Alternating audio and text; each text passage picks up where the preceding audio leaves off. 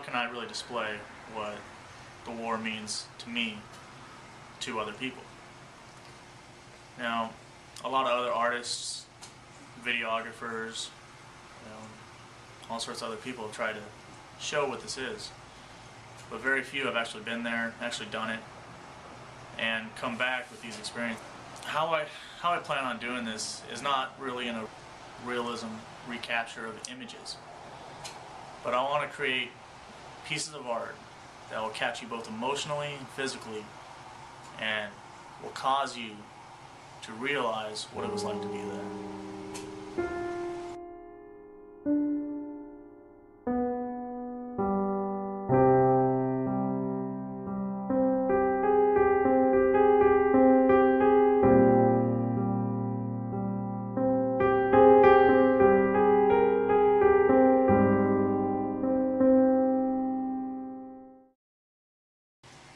What this project is going to consist of is I'm going to do 10 paintings, 48 inches by 48 inches, and they're each going to be depicting the trials and tribulations of the war.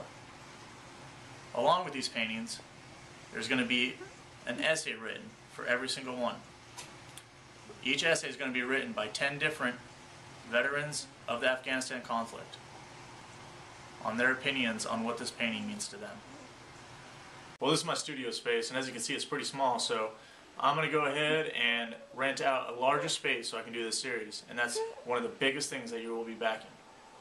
You're also going to be backing all my supplies, which is going to be everything from canvases to paints, airbrush supplies, and random brushes. I hope you enjoy this project, enjoy watching this project, and feel as strongly about it as I do, and want to see it come to life.